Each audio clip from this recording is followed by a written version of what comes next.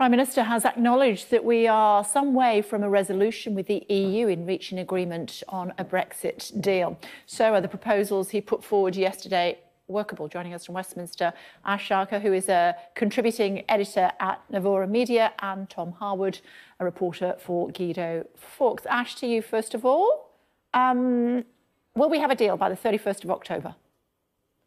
Well, it's a very, very tight window indeed to both go over the detail of Boris Johnson's proposal. The letter that he sent yesterday to Jean-Claude Juncker was still light on some of the specifics which have caused so much consternation, like this issue of customs checks along the border on the island of Ireland. Also, this matter of the DUP having an effective veto over this, I can't believe it's not the backstop, post-transition arrangement. And there's, not much time left until the next EU summit, in which everyone was hoping to have this deal done and dusted by. So I think it looks unlikely that we will have left the EU with a deal by October the 31st. But of course, all things are possible with both political will and compromise. The most important party here who would need to compromise are the EU. They will only do so if there are positive noises coming from the Irish government. And so far, those positive noises haven't really been heard. Varadkar said that this proposal falls short in many ways of the original backstop idea that was in Theresa May's withdrawal agreement. And his deputy prime minister was even more scathing of the proposal. So a long way to go yet. Tom? Everyone does. The European Union are getting very tired of the UK continuing to have this constitutional wrangling getting in the way of the project that they want to pursue. It's right that this comes to a conclusion. It's right that we get Brexit done. And in order for that to happen, the EU are going to have to move. The Prime Minister has made an incredibly generous, open, big, comprehensive offer to them in the form of this new deal. And actually, we haven't heard the sort of scathing response that Theresa May, for example, heard back at the Salzburg summit last year. There is tentative, positive feeling towards this. And I think it really hangs in the balance. Unfortunately, the way that Parliament has acted and the passage of things such as the Surrender Act make it a lot harder to get that deal done, because many in the EU don't believe that the UK government can now leave with no deal at the end of the month. I think the government's determined to prove them wrong, and it's really touch and go as to whether they accept this. But everything remains on the table, and I'm for one, feeling quite positive about the lack of sort of a big, obstinate response, such as we heard with Theresa May. Ironically, Boris Johnson, who'd have thought it, he's turned out to be much more of a diplomat in the way that he has proposed this new deal than Theresa May ever was. Ash, I mean, the Irish at this stage don't look as though they're particularly confident that this will be able to go through in time.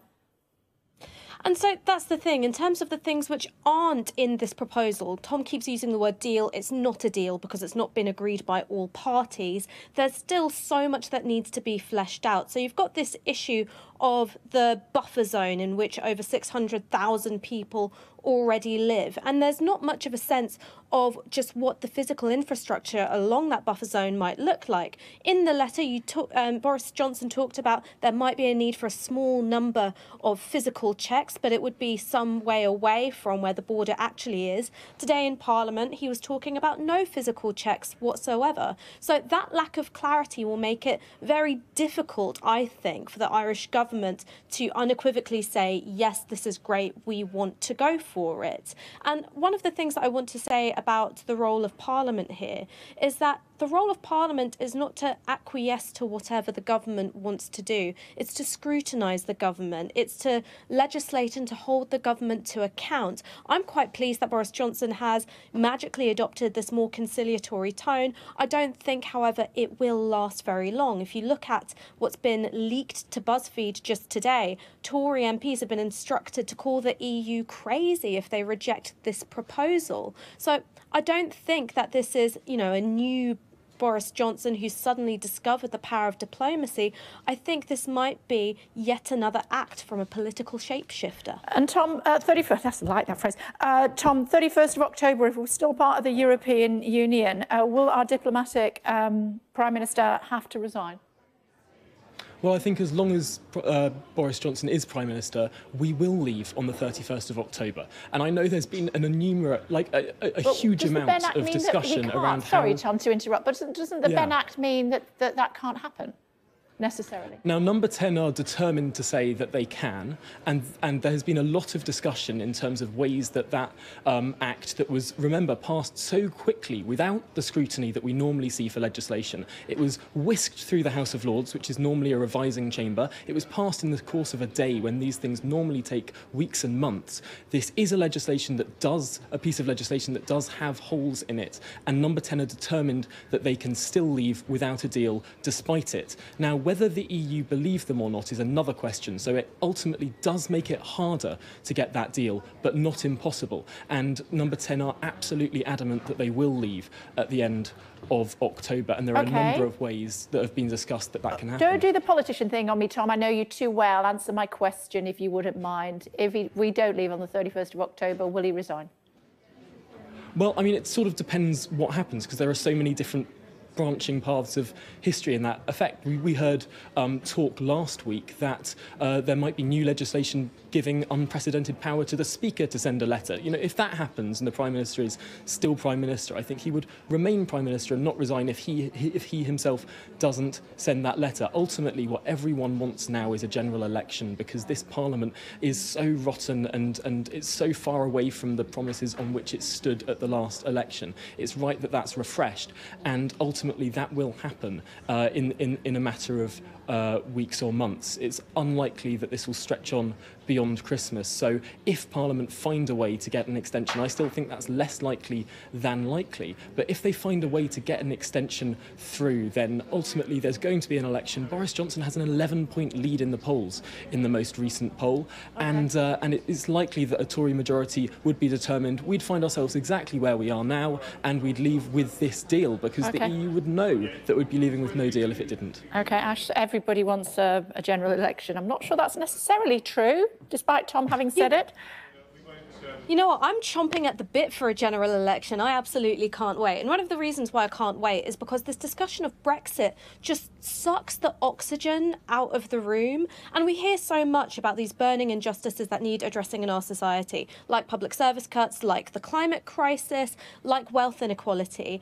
And both in Parliament and also in political media, we don't get adequate space to talk about these issues affecting society. Now, in a general election campaign, that all changes. The Labour position is that they're not going to go for a general election, and it is realistically in Labour's power, not in the government's power, to decide when that happens, until no deal has been taken off the table completely, because the Labour position is that it would hit those on the lowest incomes hardest, which is why they won't countenance it. So actually, you know, what I find sort of funny about, Tom, is that he presents the government as both being very strong and Superman-like, but also incredibly weak at the same time. The fact is that when Boris Johnson torpedoed his own majority, he gave up the power to set the agenda in a meaningful way between now and a general election. OK, we're out of time, but Tom, we started with Ash, so we must finish with you. Not Superman, more Incredible Hulk, I believe, but final thought from you?